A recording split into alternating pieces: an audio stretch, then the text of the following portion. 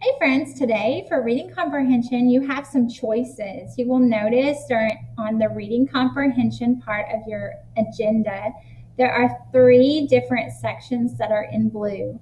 The first one is a book called U.S. Symbols, and that is on Seesaw. Many of you have already read that book or listened to the book on Seesaw. So if you've already done that, you can move on to one of the others. You may do all of these activities or one of these activities. You choose. The first one is the U.S. Symbols book on Seesaw. The second link is a book on Kids YouTube called Symbols of the U.S. And if you click on the link, it will take you to the book and you can listen to the book on YouTube.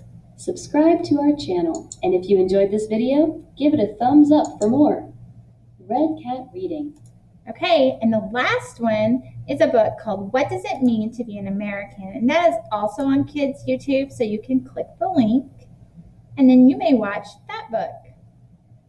You might even see on the side some others you're interested in, like Grace for President, which we read earlier this week. But there is that one called What Does It Mean to Be American?